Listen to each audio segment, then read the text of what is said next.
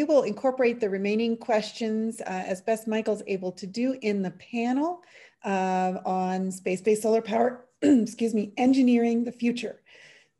We'll have 4 of our prior speakers, Michael Lane, who will moderate the panel, Jim Vetta, Pete Garrettson, and John Mankins. And now it appears that we have Colonel Felt back on the line, and he's up for a good discussion as well. So Michael, please take it away.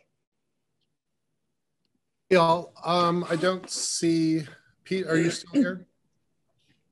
I am. Okay, good. Okay, cool.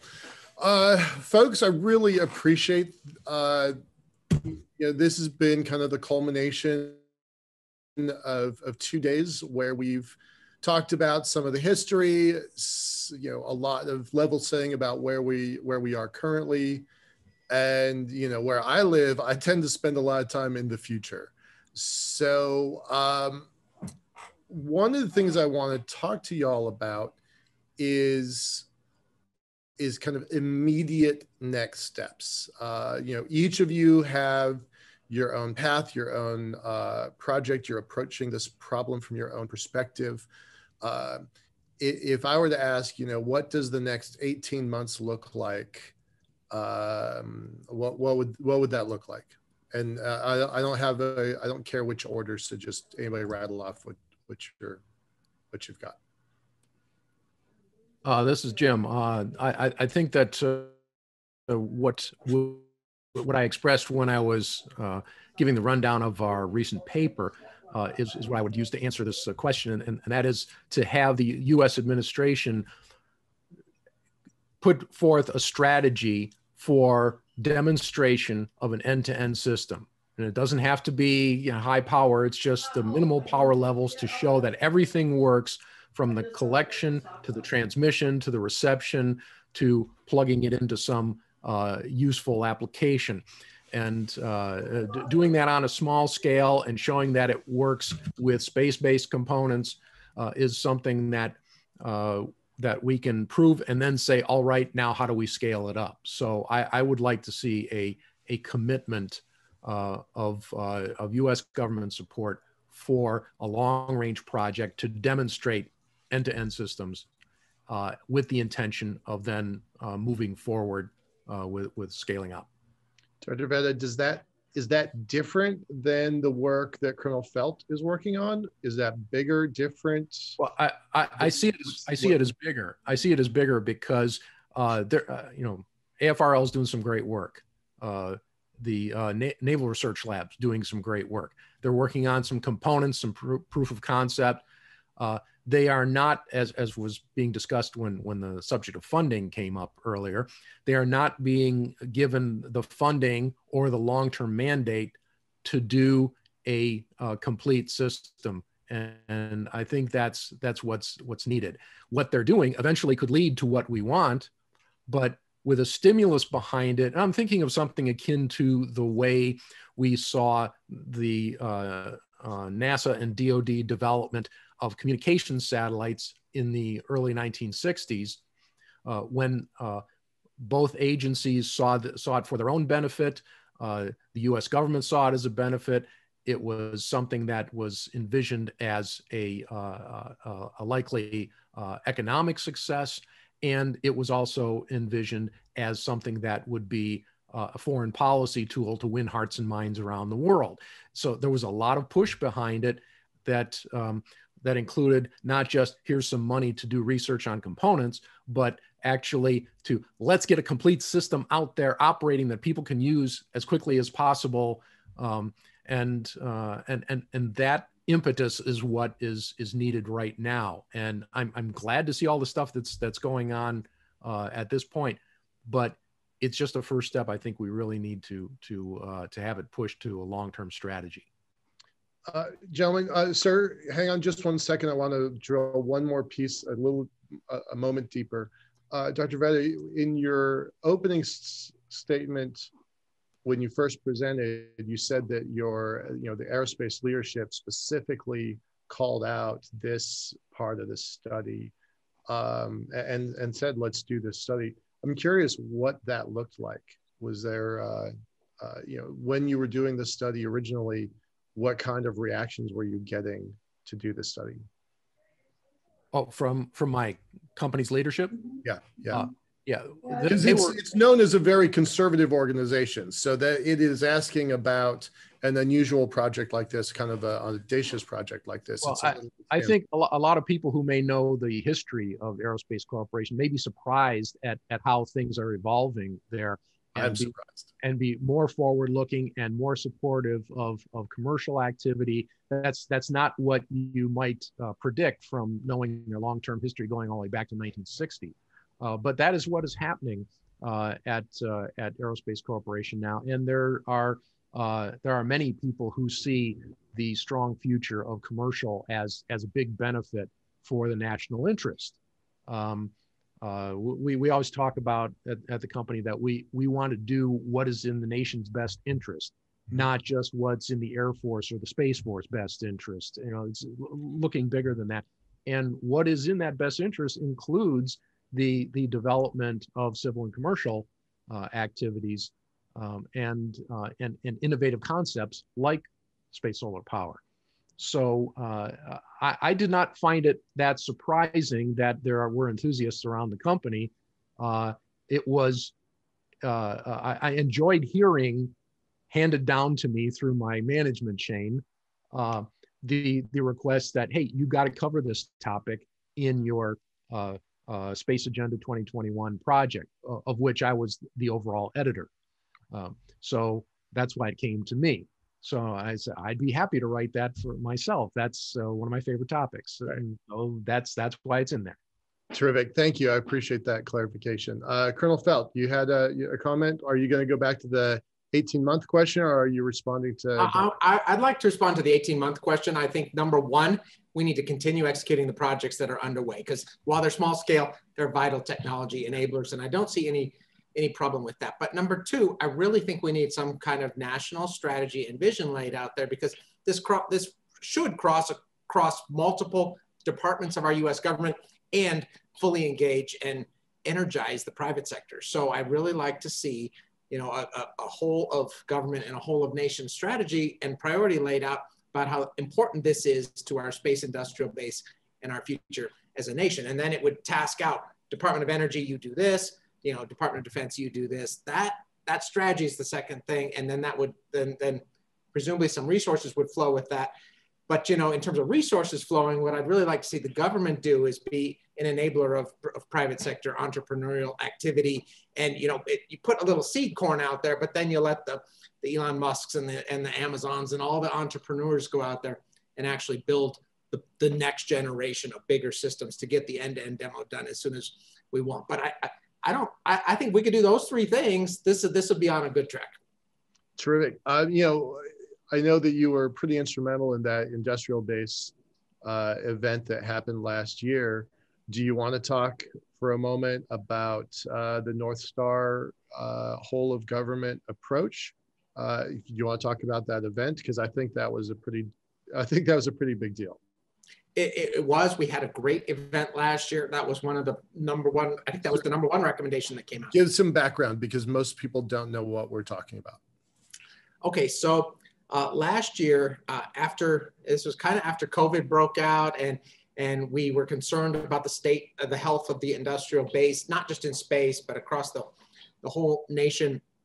AFRL got together with DIU and the Space Force, and we decided, let's talk about what we need to be doing to enable our U.S. commercial space companies to remain viable in the presence of the pandemic, and beat China so that we don't get another strategic surprise like them taking over the drone industry. So that was the motivation behind it. We had the event, ended up not being super focused on COVID, because we were like, I think we'll get through COVID, but we have some really big strategic challenges to address. And we had the key breakthroughs were really, I think that it was not just technology focused, but it was like, okay, how do we bring the finance enablers in? How do we set up the right incentive structure? So we don't want big government programs. We want the government to be an informed and deliberate buyer and then let everybody come in and be the entrepreneurs that we're so good at. So we talked, there were a lot of good strategic thoughts there. We put out a report, and I would summarize the state of the space industrial base last year as, healthy for now, but fragile long-term, because we kind of lacked some guiding lights, if you will. Space solar power should be one of those guiding lights. And I think that we talked about a lot of different things at that conference, but the number one recommendation was, hey, we need a government to set sort of a North Star approach so that the various agencies can get on board and enable commercial activity. So that was the number one recommendation. It's still needed, and I think this should be one of those guiding lights that comes out of it. We're having this year's 2021 version of the State of the Space Industrial Base in July. It'll be July 12th through 15th, if I remember the dates right. And, welcome wide participation. The key to success last year was that it wasn't just, NASA and the DoD getting together to chat about space. We had lots of industry people there, finance people there. All of that was the key to success. And we've got another one coming up this July. I think this July, it's going to, the focus, it will be not on COVID, but it will be on, again, how do we enable US industry to best compete with China and remain the leaders in space? And I expect our number one recommendation, if I had to guess, to be the same as last year, is that we still need this North Star guiding light. But I think the key here is, if with the concern about climate change and energy intersecting with the space opportunities, that's where I see this as a really good, one of the North Star guiding visions that we could and should have. Over. Terrific. It was great being there last year. I look forward to the next one. A lot of important stuff came out of that meeting. So hats off to y'all for coordinating that. Sticking to the 18 months time frame, Colonel Garretson, you want to chat about what your ideas are? Well, absolutely. I mean, I think in 18 months, it is not a stretch at all. First of all, to hope that the funding for the two existing programs continues, and I hope expands as we pass the new NDAA. But on the policy side, now that we have, restarting the National Space Council, they should get briefings on space solar power, and that should be directed towards focusing on policy. As I said, in the next 18 months, for sure, the White House could issue two space policy directives, one, an executive order on space solar power for the first time, an actual national policy and guiding, vision, saying that we want to do something in this area, and then who would take what steps. And then, another one that would focus the long-term efforts of what we're trying to build on the moon towards an industrial base that could produce solar power satellites. And as I said earlier, presidential findings that these component aspects of our industrial base ought to, be findings under Defense Production Act Title III, which allows for advanced purchase orders, lower financing, and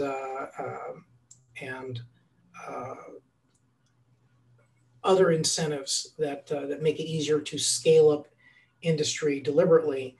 I just want to applaud, John Mankins, who's sort of carried this idea through the desert, applaud AFRL, who's carrying water now. I also want to applaud, what aerospace has done with Agenda 2021 to try to build a whole of nation policy strategy, and the Atlantic Council that has provided their input as to what a North Star vision could look like. And I do agree with Colonel Felt that we absolutely need an overall national North Star vision. And let me just point out that the last administration took a great step forward with their a new vision of deep space exploration and development, where for the first time they discussed development and settlement. But clearly what is missing from that policy are any kind of industrial targets for the moon and its development, as well as any target at all for space solar power, which is, in my view, and certainly for this administration, with their focus on climate change, it would be an unforgivable oversight. I agree 100%. With with the documents that came out in the last administration. By the way, I've looked them up. They've been scrubbed from the website, from the White House website. And I know that that's policy. I'm not reading anything into that. But LiftPort, our company, put a lot of effort into paragraph at a time, sometimes word and sentence at a time, deconstruction of that document. So if anybody's interested, if they really want to dig into space policy nuance and details, it's on our YouTube channel. It's super boring, but I think there's some important stuff in there. John, what does the next 18 months look like for you? So I'd like to refer to history and stretch your question just slightly and make it 36 months. And highlight that if you went back 36 months and you hypothesized that today there'd be 30 tons of space hardware being produced at $2,000 a kilogram, and 600 or 700 kilowatts of solar powered RF satellite modules being launched every month, to the tune of megawatts upon megawatts a year, and that's by one company for one market, then you see how I see the next 36 months and what could happen, either with the right kinds of investments on the entrepreneurial side, or the right kind of investments on the other side of the planet, because there's nothing in the approach that I prefer. It's a really stupid approach. It's just Legos. It's 3U CubeSats, and it's thousands and thousands and thousands of them.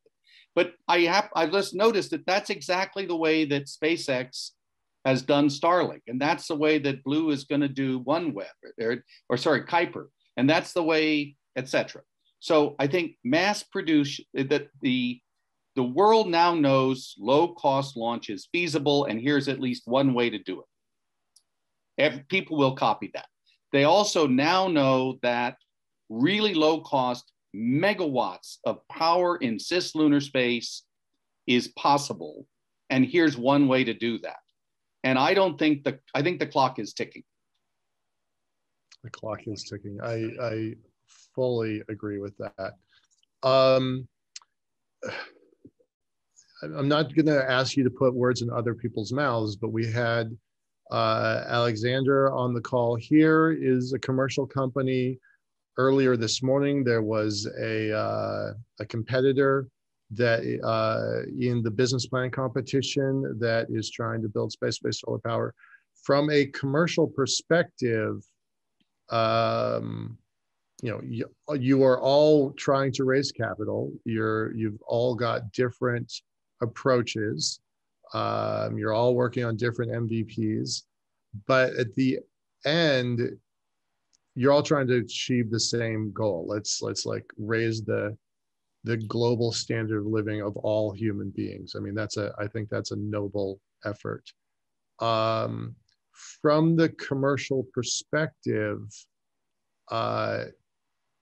what do you need to succeed? And think about your other, fellow commercial folks also.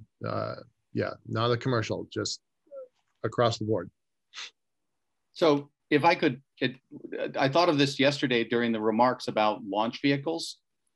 And I was shocked a couple of years ago to go to an event up in Silicon Valley with my daughter of 6 different venture investment firms looking at space, and to discover that they all knew the same fact, which I had never heard at that time, which was that there were 150 distinct and different plays in low-cost launch ongoing. 200. It's 200. No, at the time. This is 3 years ago. Yeah. And SpaceX is in the market with Starlink and is with Starship, and it's got Falcon 9 reusable, and you've got Blue with infinite pockets, and yet there are 200 plays for low-cost launch. And the number one thing they said was, everybody on Sand Hill Road coming out of the back gate of Stanford has to have a play on launch, or they're not in the bleeding edge technology game. Nobody has a play on solar power satellites. And the reason is, as far as I can tell, it's because nobody has a play on solar power satellites. They all want to have a play on launch because everybody has a play on launch. Nobody has a play on SBS because nobody has a play on SBS. Nobody, they're all bleeding edge guys, but they're all risk averse. And so I personally believe that first 10 or, and this is in an era when 30, 40, 50 million at a drop go into a new big data company because they have an algorithm. Right. So I think if somebody wrote the check for 10, $20 million to a couple of space solar power startups, all of a sudden money would just flood into the sector. Suddenly it would be a sector.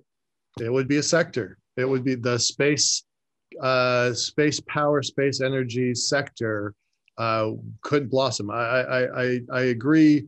And I also agree that those folks on Sand Hill Row are kind of chickens. They're Lemmings comes to mind. Lemmings. Yeah, Yes, they all Colonel follow. Felt. Oh, we gotta go here. Yeah. Colonel Felt, please. I do think that the venture capitalists are very uncreative and lemmings, but they don't want to be. I mean, everyone you talk to is like, so what's your idea? What should we do in addition to 200 launch companies? And I'm like, well, what do you think those guys are going to launch? Let's talk about that. Right. And that's where I think there's a lot of opportunity to put ideas out there and money behind them. What I'd like to see is the Department of Energy say, we are going to buy the energy beamed from space. We're going to pay $1 million per watt as a starting price point. And you guys, you entrepreneurs, so there's your market. You entrepreneurs, you go out there and you start beaming power down.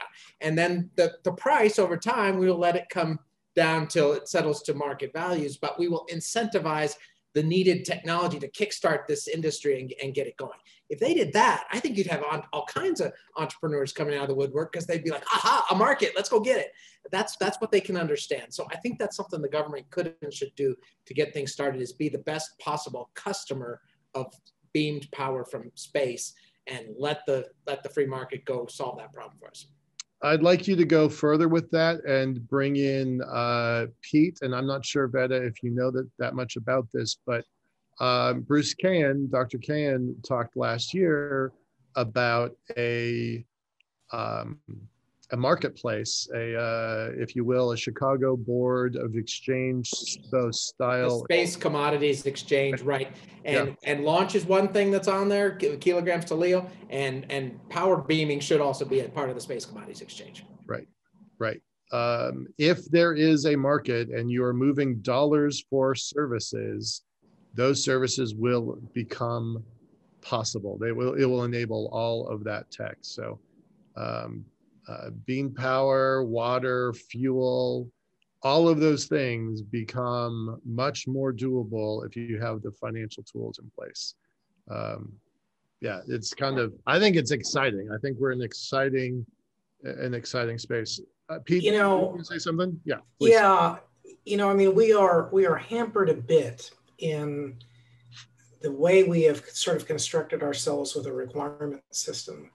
But if you take an opportunity approach and you want to say, hey, I want to create an infrastructure that I can feed off of, let's consider, like, what could the Space Force do if it considered part of its role to give birth to a broader industrial and logistical base.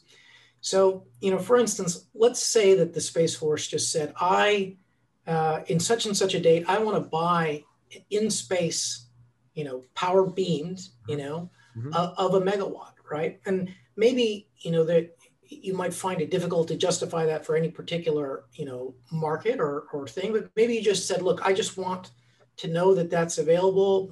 In the meantime, maybe I'll build some in-space development and test facility.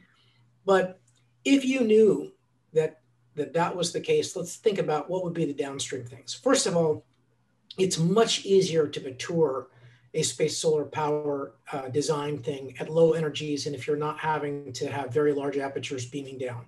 So you could do a lot of in-space development, right? That's still an awful lot of photovoltaics that have to be built in space qualified that stimulates that. That's a lot of launch. And as you build to higher and higher, like, I mean, think about even how many Starship launches John's 2 gigawatt thing is, right? I mean, that's a large number of Starship launches, which is its own, you know, giant market for one solar power satellite. But on its way, you're stimulating launch, which means that you're launching regularly. You know, now you've got beam power, which is a very flexible resource. You've matured a manufacturing base for in-space, you know, construction and servicing. And if you did it right, as I said, you know, once you have a presidential finding that space solar power beaming needs to be, you know, have a presidential finding under the Defense Production Act, that means that the DoD could actually directly subsidize not the technology development, but the actual, you know, production end of that in space. So at the end of that, right, you would have, you know, the ability to purchase, whether you did it through an exchange or directly, you know, you would be able to purchase on demand when and if it arrives a megawatt, and everything that you could potentially do with a megawatt for in-space manufacturing, servicing, experiments. But you've also made available much lower cost photovoltaics to the entire space industry, probably, you know, as the Space Industrial Base 2020 said, that by itself is a critical, you know, industry that we could lose and needs to be automated to be competitive. You further stimulated launch, and you reap all the benefits on the global stage of being perceived to be a leader toward this technology that could scale to real urgent global problems. So maybe that's one of the things we look for as we're writing policy documents in the near future. You know, there have been power purchase agreements in this industry. They were pretty far-fetched and I think fairly unrealistic, but they existed as financial tools. Would that be the kinds of things that could catalyze this industry? Is that, I mean, we've got technology in development, right? We've got different architectures, but we've got some technology demonstrations. What's missing currently is how do you pay for it? And, you know, some of these systems might be the kinds of policy decisions that could help catalyze that. Yes, I'm seeing people nod. Yes. Yeah, I would just say, and I'll let others answer, but absolutely, right? Because, you know, anybody who would want to be a startup in space solar power, right? In order for them to liberate that investment, they have to show that there is at least one customer that has stable revenue, right? And this failure is zero cost to the government if it's under Defense Production Act Title III, because you only pay for it if it arrives. But the minute that somebody like John or any of his competitors, you know, can go to them with a letter that says, look, the government has said that they're willing to purchase this on orbit in this date, right? That's money that they can turn into investment. Go for it, John. May I say? Yeah, please, Alex. I think we're in three phases, and I think the importance to actually go backwards from 2040 and 50, where we have settlement and exploitation, where we do need energy actually in space in existence. So not only for Earth, but also for the transits and for Mars and other settlement places. So when you go back then and you look at where we are today, we're in the exploration and science phase. So we have to use the next 10 years extensively to do the exploration and the science to actually be ready to launch in 2030. And if I put it in perspective, we come from Cambridge, and there's my colleague is also on here, Will Honey. We did a calculation and actually tried to come back from the baseload power, which by the way, until 2050 is doubling on Earth. And in that perspective, you need to get to 1 gigawatt of launch per day into space. So if you come back from that perspective, that's 360 gigawatt launched over a year's period, and you would do this for 10 years going, you would get to 60% of the world's energy baseload power. Then you could do the remaining 40% with renewables on Earth, wind and solar. But from that perspective, we have to calculate backwards. Where do we have to, and what do we have to do today to get to that kind of capability in 2030? So, because, you know, like a lot of energy systems, we forget, have taken 90 years to develop. To get the gas turbine to 1 gigawatt kind of gas turbine, it took us 90 years until Siemens, General Electric, and others actually had it so safe. Mm-hmm. This will be very similar. So we need to look at this as something like, okay, when do we actually finally get to start and do and send demonstration objects to be ready? Because we do have to be ready. Otherwise, all of this timeline is actually moving out, you know, artificial habitats in 2040 and 50. So, and we do need that power for us, because I see it with all the electricity we need for our systems. You know, everything is electrifying. And so that's my input I want to give you. And I think with that ambition, going backwards where we are today, we have to come to politics and say, look, if you give us a paper, it costs you right now nothing. It's just a promise of taking our energy, and then let us work on it, similar to Falcon 1, you know? Thank you, Alex. You know, this world is changing pretty fast. When I first, you know, yesterday I kind of showcased, you know, this is the first book I ever read on space-based solar power by a guy named John. I'm looking at John. Sorry, Ralph Nansen, and it really, I mean, I'm not going to pull any punches. It changed my life, right? That those kinds of things allow us to imagine what is possible. So the problem that we have is we have to get from where we are to where we want to go.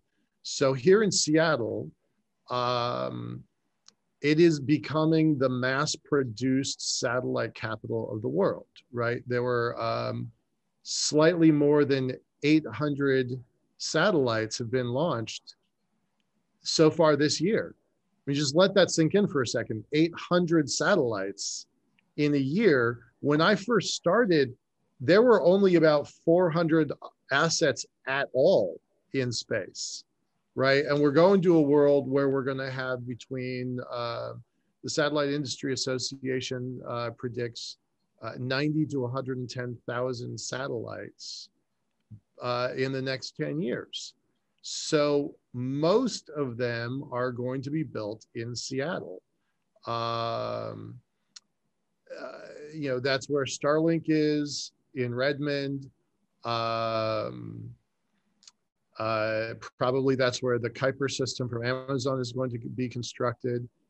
And we're really good at starting to build modular space assets, right? So that points pretty nicely to kind of the path that John is on, because we're proving that that technology is possible. The mass producible space asset was straight up science fiction in the beginning. So now if you marry the technology that Colonel Felt's team is working on, technology demonstrations, and Mankins is working on as an architecture, I'm gonna guess by the video that Alex has been running in the background for a day and a half, he needs a lot of modular systems also, right? So now we've got this industrial foundation. It might be nascent, but it does exist. Jim, did you factor any of that stuff in when you were working on your report? The mass producible qualities, the nascent technology that's in development. You know, where did you come at this report from? What perspective did you start it, and where are you now? Well, some of the other authors on the report were looking at the situation of mass production and how it might affect mainly. We have some specialists in the space traffic management and orbital debris areas, and that was their biggest concern, is to try and model what's going to be happening. But we also have had some of our people go and tour the plants where this type of stuff is happening. And of course, they're sworn to secrecy about all of the trade secrets that they saw. But yeah, they're very much on board with this being the future. And I mean, with that, I just from my own perspective would like to give you kind of the rule of thumb that I have used as a longtime student of technology history, and that is that the really serious development gets going approximately a decade after the point where you overcome the giggle factor. So you could see that for things like the interstate highway system, or for human spaceflight, including getting people to the moon. Mm-hmm. You can see that for space tourism. Okay, now we're going to be seeing that for solar power satellites, because I think we've overcome the giggle factor, but just recently. So I really think that is going to play into the timeline in a similar way that it's done in the past. But the developments, if the need is there and the economics work right, can happen relatively fast. And the examples I like to use is that if you go from the point of Robert Goddard in the 1920s with his little experimental liquid fueled rocket, 40 years later you had the Saturn V. Okay, that's like about half a human lifetime later you had the Saturn V. Today is the 60th anniversary of Alan Shepard's Mercury flight, which is a special day for me. That was kind of my awakening time when I first became a space geek. So 20 years after that Mercury flight, you had the space shuttle, a manned system to carry multiple people in a cargo bay that has the equivalent volume of 17 Mercury capsules. That in 20 years that happened. So looking at how these kind of things have evolved, some of these things are helped along by picking low-hanging fruit, but there's some really hard things that have developed in very rapid pace as well. So I really expect that we're going to see an acceleration in this in the years to come, just like we had, not exactly comparable to the way we have in consumer electronics, for example, but it will be very remarkable.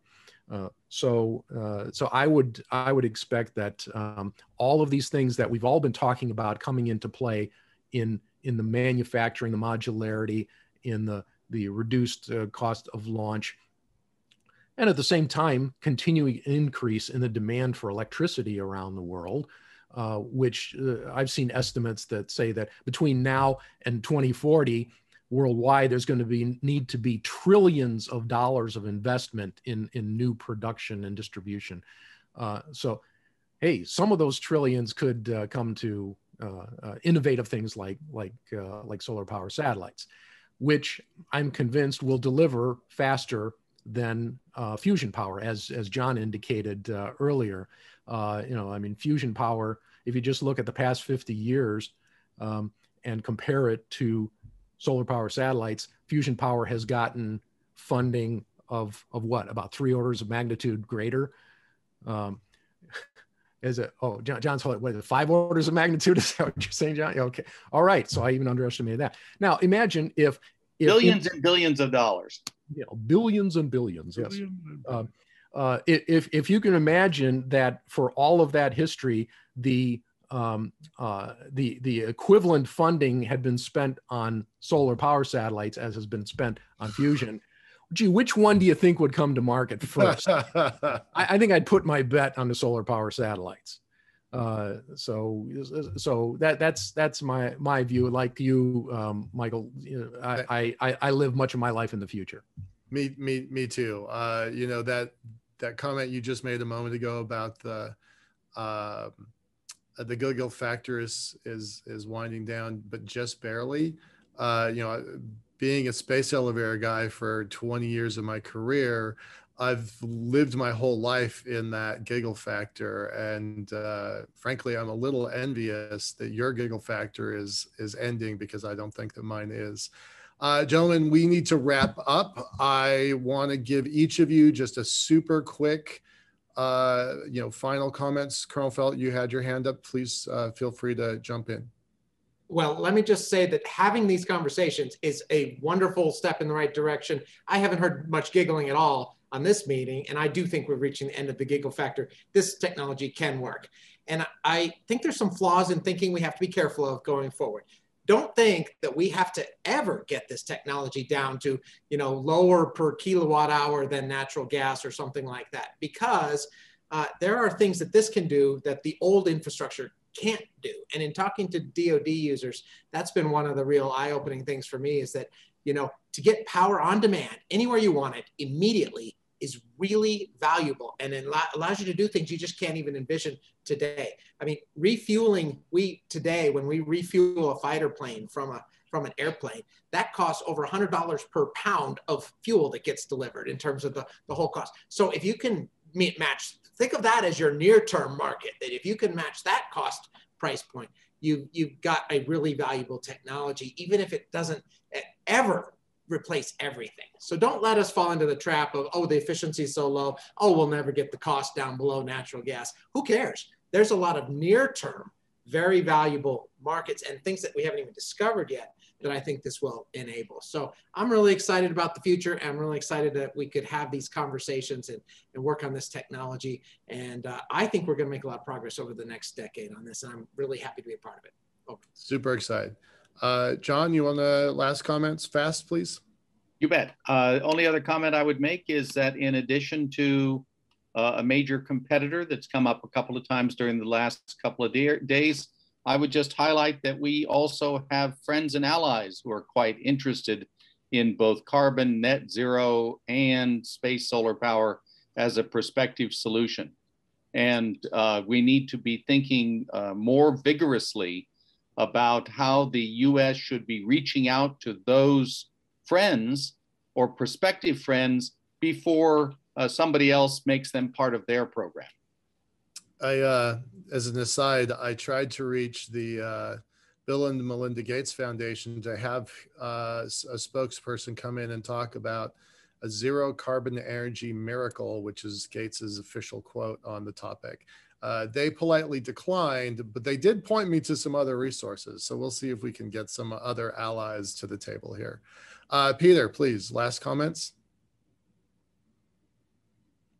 Absolutely. So, you know, first of all, I just think it's very important, you know, that the audience, particularly of cognizant voters and influencers, realize that here is a real solution to the scalable problem of climate change, green energy, and energy, period, and that it enables a far more, thousands of times more ambitious space program. I think you have to consider the drop-down benefits of what you would learn on the journey for in-orbit manufacturing, on-orbit servicing and maintenance, just power beaming in and of itself, and the flexibility it opens up. And we have to keep in mind that if we want to win the future, we have to take this seriously, because we're competing with a civilization that, when they were far younger than they are today, they built the Great Canal, the Great Wall, giant treasure ships, and recently the Three Gorges Dam, and now $100 billion in infrastructure for the Belt and Road Initiative, or One Belt, One Road, right? So they take infrastructure and infrastructure investments at scale extremely seriously. And if we want another American century, this is the big bet to make, and we need to be making it this year. Absolutely. Jim, Dr. Veda, last comments, please. Oh, I think I'm all done, and I probably have some people at my next meeting that are mad that I haven't shown up yet. So I'm all right. Thank you all very much. Appreciate all of your time and expertise. This has been terrific. We're going to turn it over to Lee. Thanks a lot, y'all. Appreciate it. Thank you. That was really terrific. Appreciate how Colonel Felt just brings in that extra impetus, because people always talk about economics and policy, but there is this other piece out there, and it's competition, and it's positioning yourself with a major disruptor to the global energy picture. So I think that that's sort of the linchpin of our discussion over the past 2 days, really.